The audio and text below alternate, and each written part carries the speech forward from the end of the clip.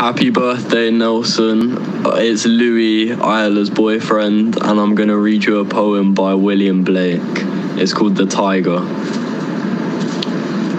Tiger, tiger, burning bright in the forests of the night, what immortal hand or eye could frame thy fearful symmetry?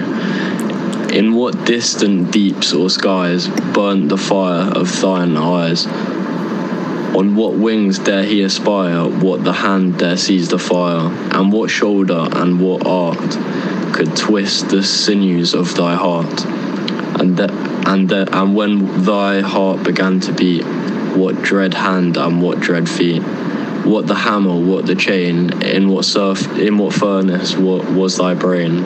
What the anvil, what dread grasp, there its deadly terrors clasp? When the stars drew down their spears and watered heaven with their tears, did he smile his work to see? Did he who make the lamb make thee?